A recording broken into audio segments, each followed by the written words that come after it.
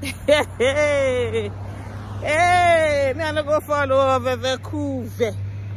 Now for Nigeria, every day it's one story or the other. For those of you who don't understand, that Seyi Tinubu bought a house of $11 million, which is £9 million. That's not the issue. I mean, there are many people in their 20s that will buy such houses. Nobody will even look at anything. If you look at people like all these people that sold pay tax for, is it $200 million?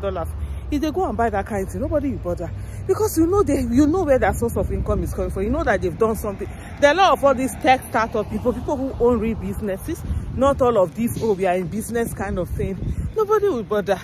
But when you don't have any work that people can say, this is the work you are doing, oh, it's just your father is this, your father, even your father, the source of wealth, nobody can see. Definitely they will talk now. It's as simple as ABCD. This thing is not rocket science. But anyway, Nigerians want to see anyhow. Let's continue going. Now beginning with this one.